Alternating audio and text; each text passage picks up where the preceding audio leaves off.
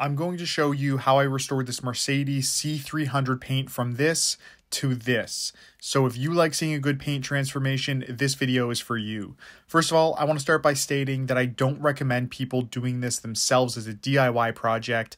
There is a lot of risk involved when you get into cutting clear coat and doing two-step corrections, and you could potentially cause hundreds to thousands of dollars worth of damages to your paint if it's not done correctly. But if you are hiring a professional, which will absolutely provide you with the best results because they have products, tools, and experience that you simply won't have, this will give you a great idea of what kind of results you can get from a two-stage correction. The specific service we are going to be doing in simple terms is right in the middle of how far you typically go with paint correction work. It is more than a simple polish, and yet not quite a complete multi-stage correction. It's much more affordable than a full correction and provides a really great value for your money on heavily swirled vehicles like this. After giving this vehicle a full decontamination wash, which I have other videos on, of course, including a good clay bar and iron removal to strip the brake dust off, this is when you can inspect the true condition of the paint inside under a light. The polishing machine I'll be using today is the Rupes LHR 15 Mark III, and then as well on some tighter spots, I use my Flex PXE 80, but more importantly, the pad and product combination I'll be using is as followed. For the cutting stage, which for those unfamiliar is the first step, which is going to help remove a thin layer of damaged clear coat, is the Rupes Blue Wool Pad with Mafra's Heavy Cut Compound. Now you can't just leave the paint like that. It may look better than original, but it is not refined enough to give that crystal clear look. So for the polishing and refining stage, I used a Lake Country HDO orange polishing pad with Rupes Uno Protect.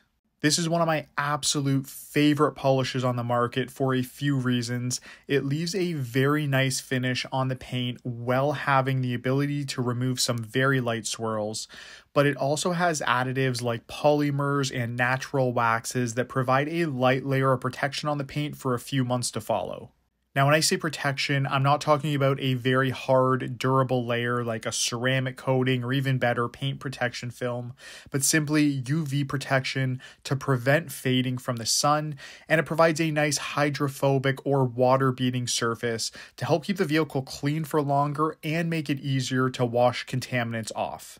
And a couple things I didn't show on the video, I also added on Rain Speed windshield sealant, which is from the Maniac detailing line. This is just a spray that goes on the glass, and it provides, again, a really nice hydrophobic or water-beating surface to make it a lot safer to drive in the rain. And as well, on top of that, I use Geon SiO2 tire protectant on the wheels to really make them pop. If you're wondering how long a job like this takes, a professional can do this in roughly 5 or 6 hours, working at a moderate pace, just depending on the vehicle and condition, where someone with less experience may take upwards of an entire day, but still, either way, in my opinion, it is a fantastic timeline for completely turning the paint around on a vehicle. After spending the time correcting and polishing the paint panel by panel and doing those final touches, here are the results we're left with. Go ahead and give me a follow if you want to see some more videos like this, as well as a lot of DIY content to help you work on your vehicle yourself, from washing it to maintaining your own ceramic coating and even ceramic coating your own vehicle.